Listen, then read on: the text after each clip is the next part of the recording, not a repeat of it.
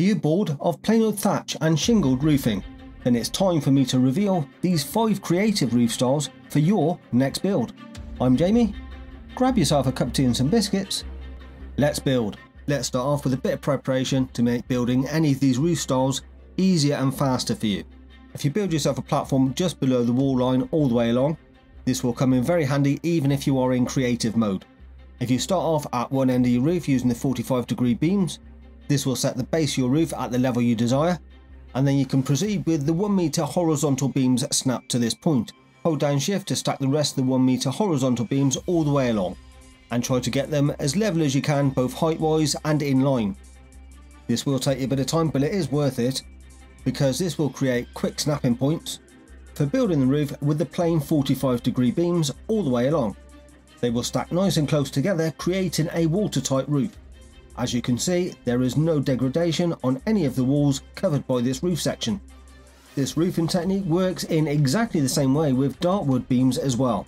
Some people may find this a little bit too much detail and too busy for their eyes. If this is the case for you, why not try mixing things up a bit by contrasting it with the plain wood, creating a whole new different look. Using contrasting beams works really well for detailing the underside of your roof as well.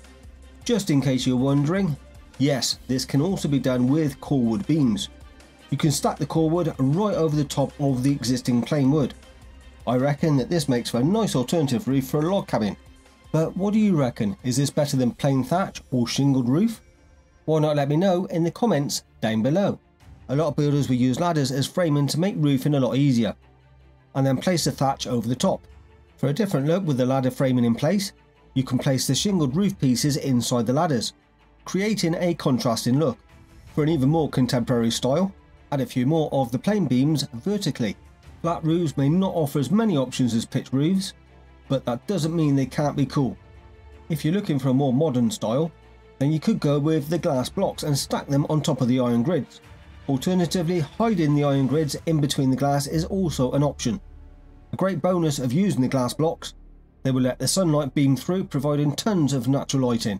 Now you might be thinking the same as what I did. With all this sunlight coming through, how about building a nice greenhouse? I set forth my evil plan to grow super carrots and breed a giant rabbit army to rule the world. But alas, this was not to be. Apparently, glass blocks the sky. Who knew? Moving on, glass is overrated anyway. Let's show you what you can do with stone. To use the blocks, it's no good just using the wooden walls.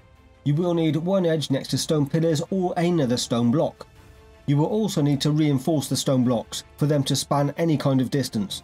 You can do this by either using the horizontal ironwood beams, or what I prefer is the iron grids. No need to settle on plain stone blocks all the way along. You can inlay contrasting different patterns by using the black marble. Place down the pattern of your choice first with the black marble. Afterwards you can get your level of your plain stone blocks just below.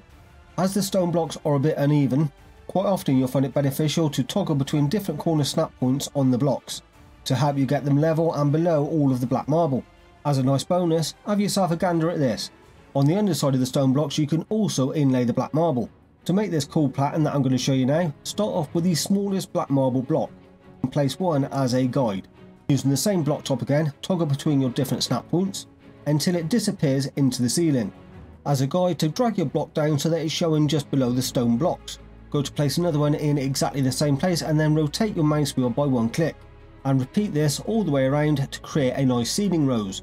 To finish the look, pop a hanging brazier in the middle. See you soon and take it easy.